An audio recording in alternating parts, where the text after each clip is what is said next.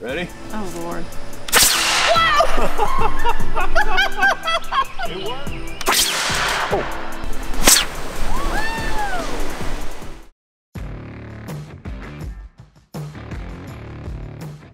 What's going on, you guys? I'm John Turner. This is What's the Table, and this might be my favorite time of year. It is bait cannon time, baby. Turkey season's over and I'm ready to get fishing, and I'm ready to build my biggest bait cannon yet. We had a lot of fun building the first one. We researched, learned a lot, built our second one, made some design improvements, and this time we've learned even more. Listen to your comments and suggestions, and now we're gonna make some more improvements in this third design and build the biggest. It reminds me of the minigun that Jesse Ventura carried in the Predator for absolutely no reason whatsoever. I don't need one this big. I cannot wait to build this thing. Y'all stick with me.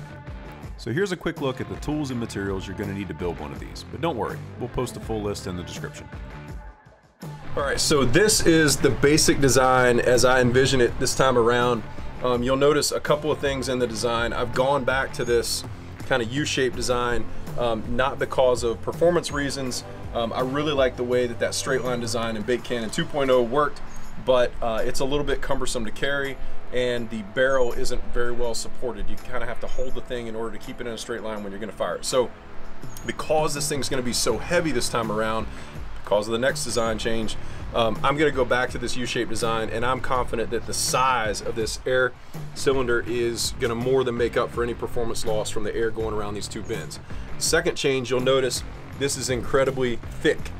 This is Schedule 80 PVC, and we're going to this time out of for safety reasons, and it's a lot stronger and more durable, can handle a higher pressure than Schedule 40. So I definitely want to make sure, as we're taking this thing up to higher and higher pressures with this storm coming in, that we're being as safe as we possibly can. So that's design improvement number 2. Design improvement number 3, this thing is just a big honking air cannon. I mean, this thing is a 51-inch long, 4-inch diameter air cylinder. And I'm also going to sneak in, similar to how like race car drivers put a bigger fuel line in their car to get more gas in it. I'm staying with the 4-inch in this 90-degree bend in the connector pieces, this 90-degree bend, and I'm not stepping this thing down until right before I get to this 1.5-inch ball valve, which serves as my trigger mechanism. So this is 51 inches of air, and then I've got another 4-inch air cylinder going all the way up here. So this linear distance is going to store pressurized air for me as well. I'm confident this thing is going to shoot farther than any that we've made before, and I cannot wait to see it happen. If I don't get blown out of here. This is fishing weather if I've ever seen it. What is happening right now? All right, I've gone ahead and cut out all of the parts that I need for this just to try to help the video move along a little bit. I don't know if you can hear me with this wind picking up. We're gonna have like an F5 out here or something like that. I mentioned that I cut out all the pieces, the connector pieces that you need. In this case, this is a 5-foot piece of Schedule 40 PVC. This can be Schedule 40 because it's a barrel. It's not gonna be pressurized the same way that all of this stuff is to have to hold pressurized air where I use Schedule 80. The only cutouts that I needed were 2 pieces of the Schedule 80 that are 4 3/8 of an inch to connect my elbow bends, and then this is about a 2.5-inch piece. I'll measure it and post it for you guys. It's going to serve as the connector from this step down into the ball valve on the pressurized side of the assembly. And that really is all there is to it. You cut out 3 pieces of PVC and you're ready to glue the thing together. It couldn't be easier. All right, I should have mentioned one other improvement based on some comments and suggestions from our viewers. Bait Cannon 2.0, we're gonna switch from like a bicycle tire valve, which was rubber, to something that's a little bit more substantial. We've got these metal clamp-in valves, same diameter, 0.453 inches, and we're gonna just drill a hole here, tap a hole into this end cap that's gonna be the very end of our air cylinder, and then install our air valve. And this is how we're gonna pump up the pressurized air into the air tank.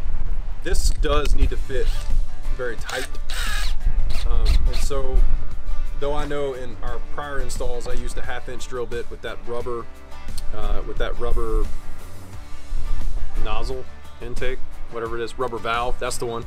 I'm going to still start with a smaller drill bit and then step up just to make sure that this thing, being a different valve, that this thing still fits tight, because you do not want air to leak around this at all.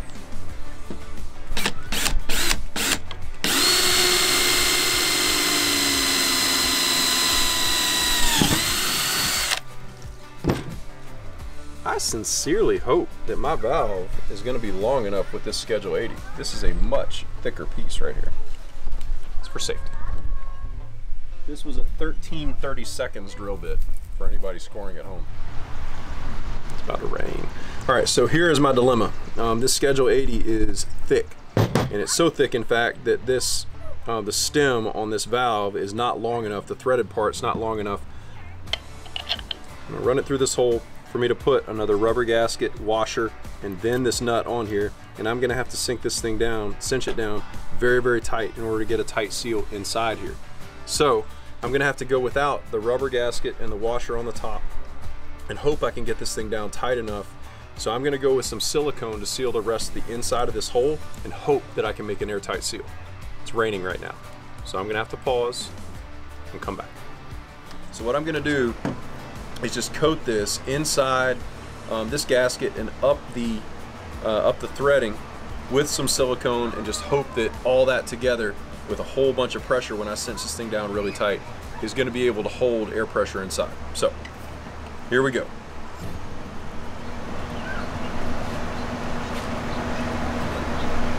Just want to make sure it doesn't actually cover up the valve inside there. Okay, here goes. Keep a bunch of paper towels handy. Okay, there's that. I'm just gonna have to go with the nut by itself. Hold that in place, and we're gonna cinch that down as tight as we can get it with a pair of pliers. Okay, so in order to install this and cinch it down tight, I wound up having to use a deep socket and like a ratchet adapter on my drill. Pull that thing down tight and hold it with a pair of pliers on the inside to keep it from rotating.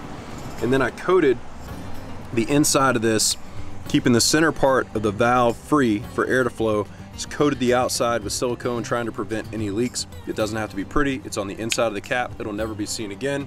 It just has to be effective. All right, so getting all of our parts together, the last step is just to build our muzzle brake, which we need for absolutely no functional purpose. It just looks really cool.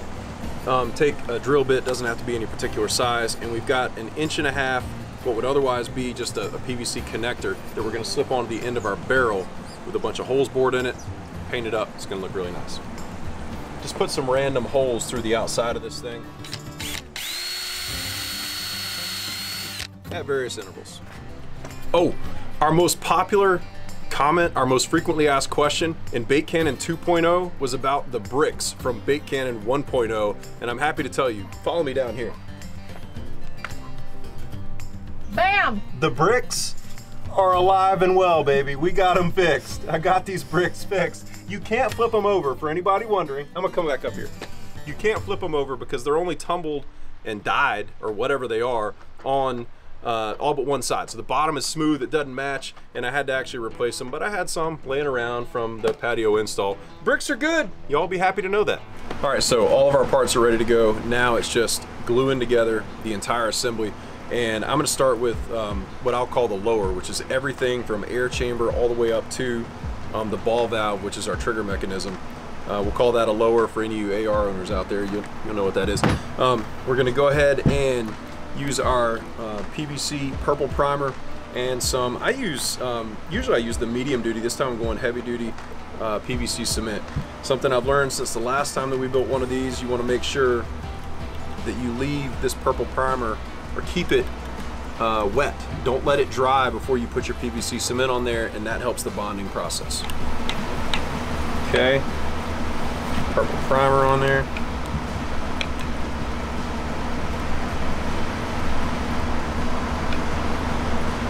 Oh, look at this thing!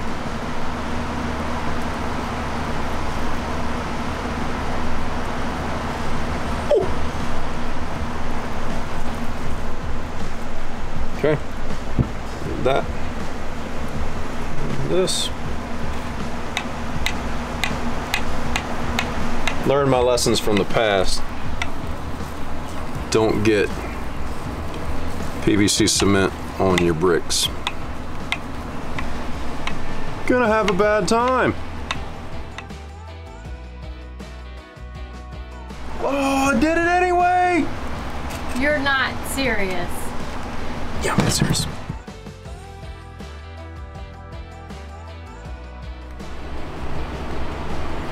Seriously. Where's the other drop cloth? Jam this sucker together.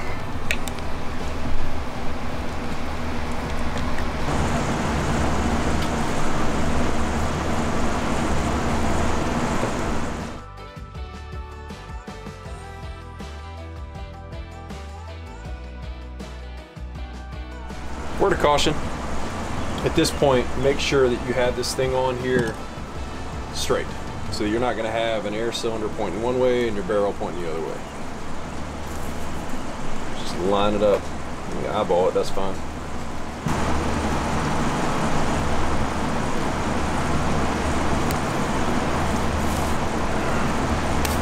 Oh! No! Get on there! Why are you wanting to come off?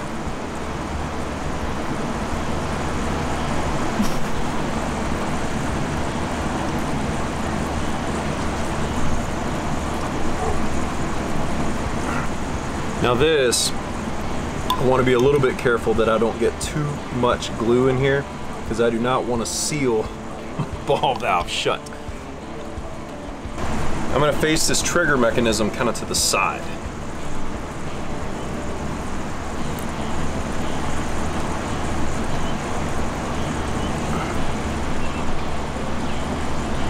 I think we're pretty good here.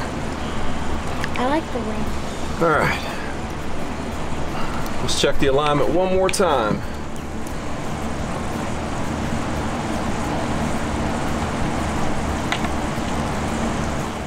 So, what I'm calling the lower is assembled. Now I'm just gonna put the muzzle brake on the end of the barrel. I'll glue the barrel in place once we have our support piece cut. It's gonna hold it at the right height in between the air cylinder and itself.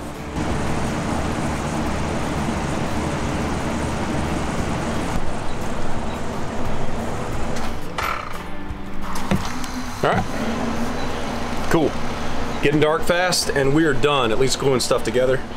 Now all I've got left to do, cut the brace that's gonna hold this barrel in place, glue the barrel on, paint it up, and go to the beach, baby. It is time to build the brace that's gonna hold the barrel in place and just give it some support in between the barrel and the air cylinder. And I've got a piece of this treated 1x6 that I'm gonna use for this. I just had that laying around in the garage, but I've got a little bit of a problem. Usually what I would do is just take a piece of 1.5 inch, which is the same material that I'm using for the barrel, kind of use that as a template to trace around and kind of give me that semicircle shape that I'm going to use. The barrel lays in that, and then I need on the other end of this another semicircle upside down that's going to fit right on that air cylinder. And this is fine. I've got 1.5 inch material. I've used every bit of my 4-inch material in that bait cannon, so I don't have any scrap to make this circle. It's fine. I'm gonna raid my kids' school supplies, and I'm gonna use a compass and a little bit of math in order to make a template to make a perfect circle on the bottom of this support. This shouldn't be this hard. You shouldn't need this many, tools and materials, but it's gonna work. I'll show you how we do it.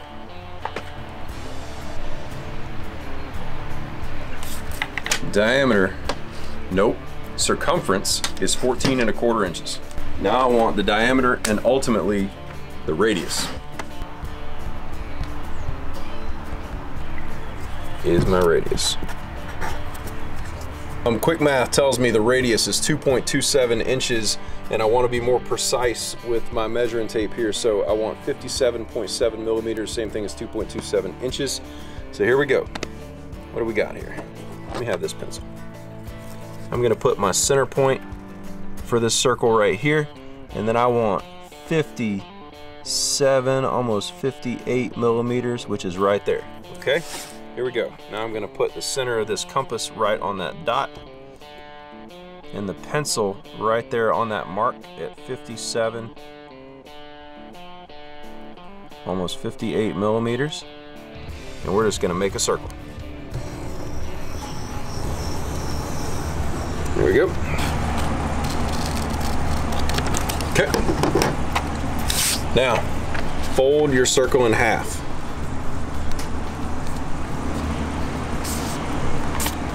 Let's go ahead and draw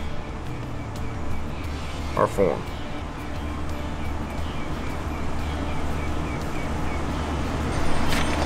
Need another measurement. This thing is so big. All right, so here we go. I need to know the distance between the top of this arch right here that's gonna hold on the air cylinder and the bottom of the arch on the top that's gonna hold the barrel in place. So here we go.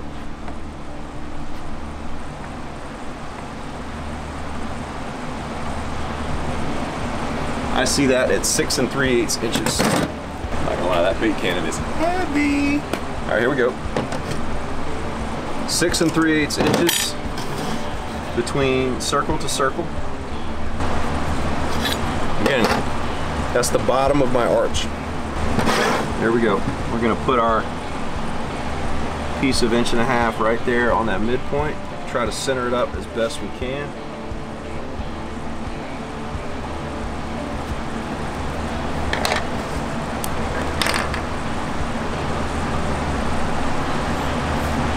How about that?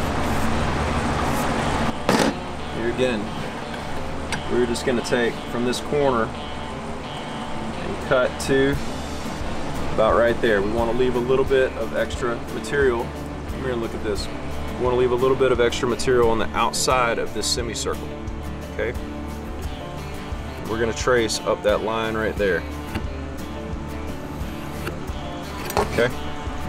Same thing on this side.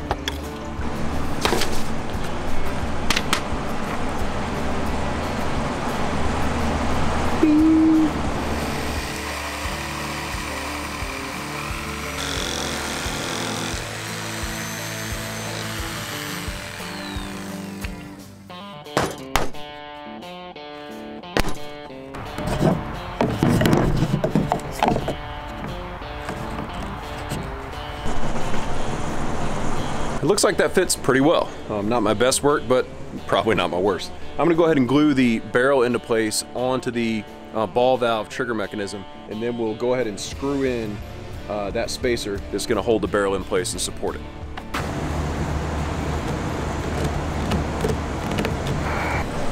Here we go. So barrel is glued in place into the ball valve, and now we're just gonna take some of this, this like banding stuff. It's got holes in it. Have this laying around in the garage from one of the last installs.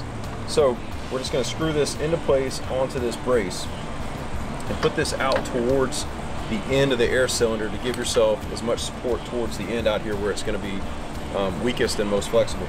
So we're just going to screw this into place, wrap it around the air cylinder, cinch it down tight, make sure that the barrel is straight when you do that so it's not pointing off to one side, and then we'll do the same thing on the top. Then this barrel's not going anywhere. You can kind of use it as its own handle. Here's a subtle tip for you. When you screw this in place, pull it down as tight as you can get it, yes. But still, put your screw in on an angle pointing up. And that way, when it cinches down tight into the wood, it's gonna pull this even tighter and pull the rest of the slack out of it, okay?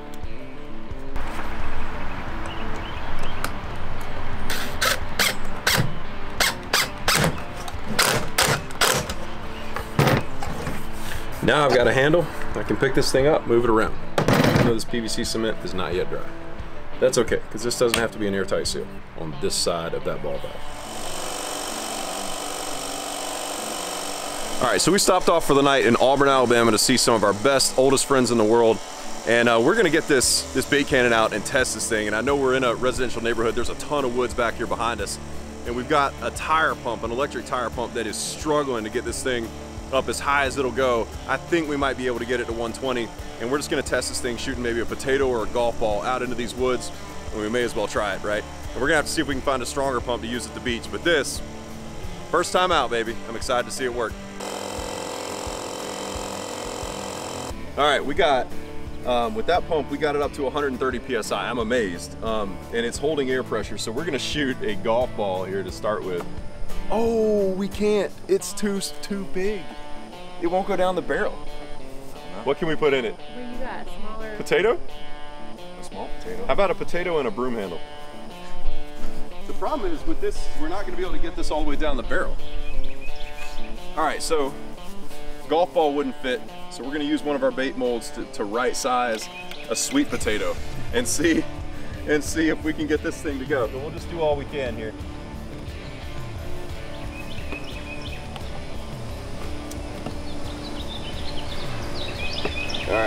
see what we can do here. Now, Adam, what's a safe direction for this thing? Yeah, towards the creek, probably best. Ready? Oh, Lord. It works. It's still smoking. That was pretty It good. worked! That was pretty good. That was louder than I thought it was going to be. My ear is ringing. Yeah.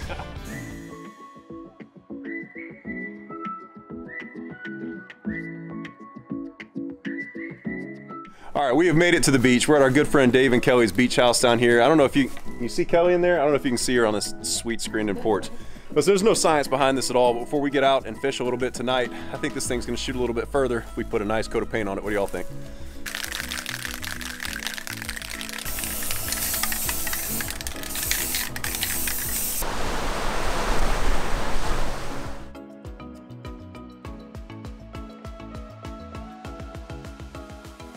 All right, so I hope you guys can hear me right now. The wind is howling, it's quartering into us right now. So this is like the perfect storm. You can't cast out when the wind's blowing this hard into your face. Perfect test for the bait cannon. And we're looking at a trough right here and then another sandbar, and the back side of that trough is about 400 yards out. If this thing can get to the back side of that sandbar, that's where we've been seeing fish break, and that's where we want to fish. So let's just see if we can get there. What do you think? Load it up. We've got 2 different pumps today. We're gonna try and just see how much air pressure we can get into this thing. I don't know if we're gonna make it, but we're gonna try it. Portable air compressor is the limiter.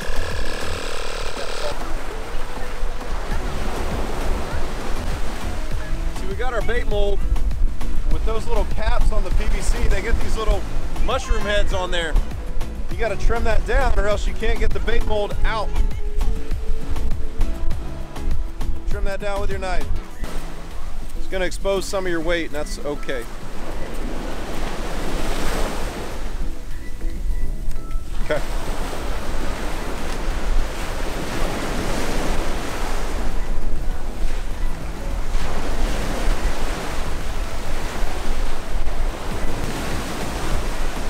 All right, now I need another fishing rod or something to hold that down. Ready? Yeah.